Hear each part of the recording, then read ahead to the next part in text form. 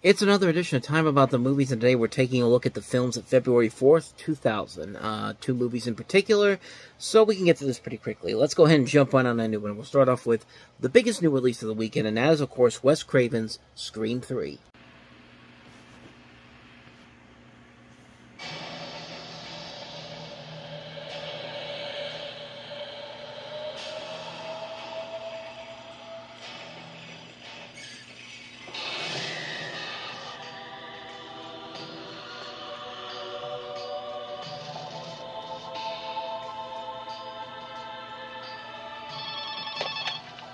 Hello?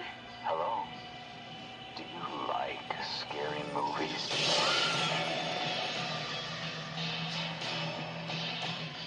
Number one, the body count is always bigger.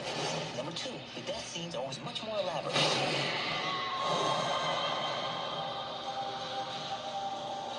What do you know about trilogies? All I know about movie trilogies is that in the third one, all bets are off.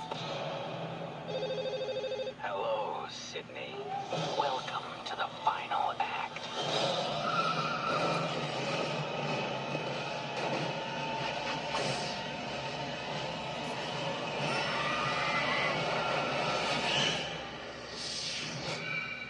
All right, don't panic.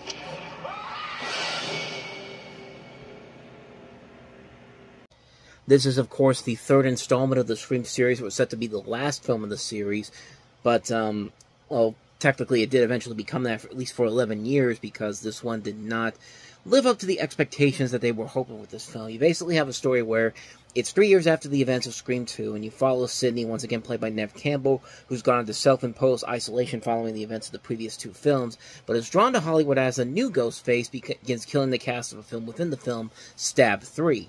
Scream 3 combines the violence of slasher genre with comedy and whodunit mystery, while satirizing the cliches of film trilogies. But unlike the other previous Scream films, there is more of an emphasis on comedic elements in this installment because the violence and horror are reduced down in response to increased public scrutiny about violence in media, following the Columbine High School massacre, which really automatically makes this less than the previous films, but it makes it even worse when you realize that Kevin Williamson, who wrote the first two films, had a 5-page outline for what he wanted for two sequels to the Scream films when auctioning off his original script, hoping to entice buyers with the potential of buying a franchise.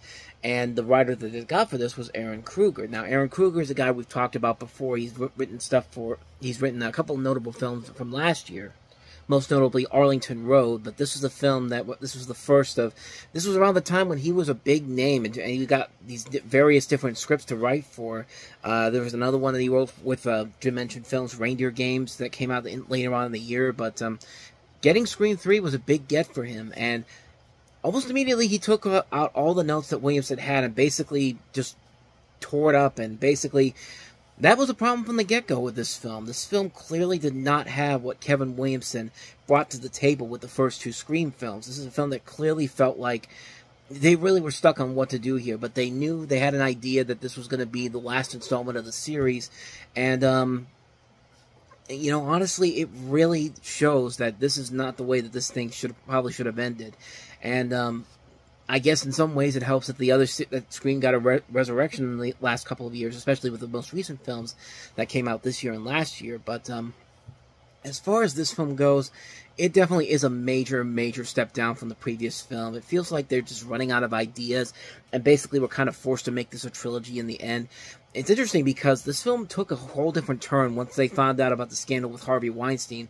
I'm reading on here about, like, several publications noted the parallels between Weinstein's behavior and the themes of abuse featured in the film, particularly those with Maureen Prescott, who was played by Lynn McRae. Basically, they're saying... Let me find it again. Here we go. The late mother of the film series protagonist, Sidney. In 2017, Kristen Janssen-Kim noted the scene in which John Milton, played by Lance Henriksen, discusses taking advantage of aspiring actresses. The film's editor, Patrick Lessier, discussed those particular themes of Wes Craven's approach to them, saying of Henriksen's character, Wes, I think, was very interested in the character and not necessarily the villain. He certainly is a villain, but a catalyst for the villain's motivation. He's really the spark of events, or retcon that he is the spark for events in the entire series. And then not but a year after this one of the people, Adam White, wrote that the film was an angry indictment of sexual misconduct in Hollywood, predatory men, and the casting couch. He noted several instances of transactional sex within the film, including the characters of Jennifer and Angelina both making references to having sex with filmmakers in order to secure roles in the fictional Stab film. And Carrie Fisher, in a cameo role as a lookalike of Fisher herself, claims that the role of Princess Leia in the Star Wars franchise was won by the one who slept with George Lucas.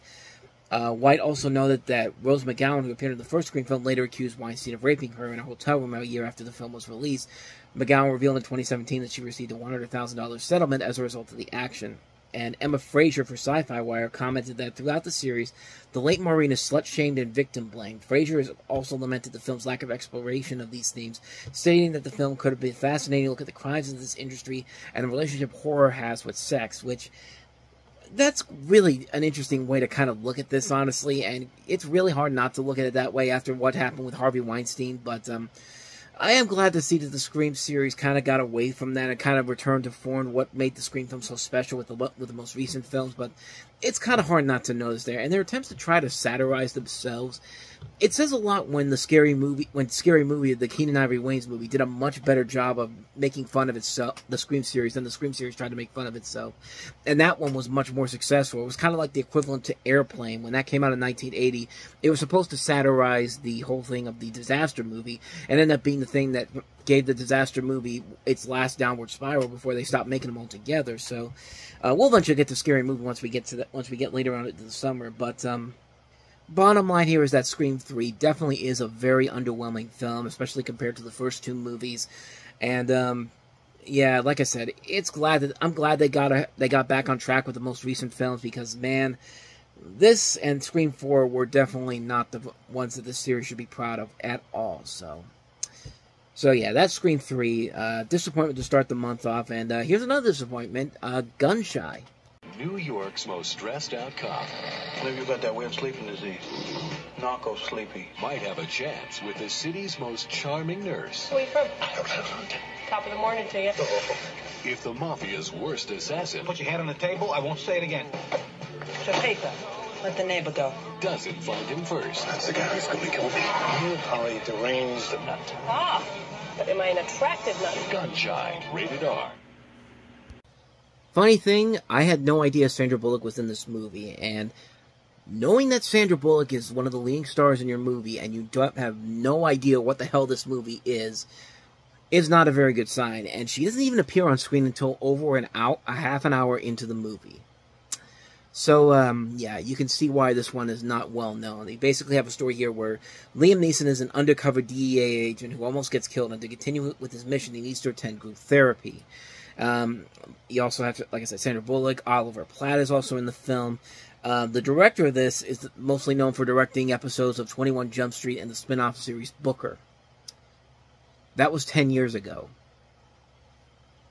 You can kind of see where the problems of this movie start to take place. And like I said, if you have a movie in 2000 and Sandra Bullock is in it and you've never even heard of it, Sandra Bullock and Liam Neeson to boot, that's not a good thing for this movie. And this thing came and went. Nobody went to see this film. Nobody even knew it even existed. But it just was a mess on so many levels. It was one of Sandra Bullock's earliest produced films she had under a company at the time, Fortis Films. But the humor overall just really... the movie does not know how to sell itself. It's mostly lowbrow comedy, basically associating itself with fart jokes and gay jokes. And it's trying to be a dark comedy, but it doesn't know the tone it wants to take with it. But you're wasting so much talent with this movie. The 3 stars alone, you know, Neeson, Bullock, Platt, Taylor Negron is also in here. Michael Weatherly from NCIS, Mary McCormack, Mitch Pileggi, Richard Chief from The Good Doctor. I mean, there are so many good names in this film. And then you just... but there's nothing to the story whatsoever. It's a boring film. It's not funny. It's not creative. It's not inventive. These people that are involved in this film deserve way, way better than anything that this movie does. And you can see why they dumped this movie out, because it was dead on arrival right from the get-go. And it's a bad film. Avoid this one like the plague. Like, these people ought to be ashamed of themselves. Sandra Bullock ought to be ashamed of herself. Her name is all over this. And now I know why this movie doesn't exist for a lot of people, because it's not a very good film. So, yeah, so that's Gunshy for you.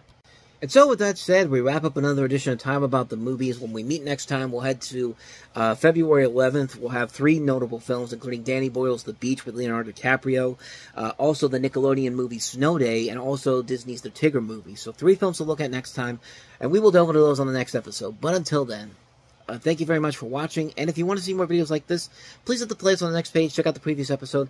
Also, don't forget to hit the like and subscribe button if you want to see more videos like this on this channel. So with that said, I am off. I will see you guys next time, and until then, as always, take care.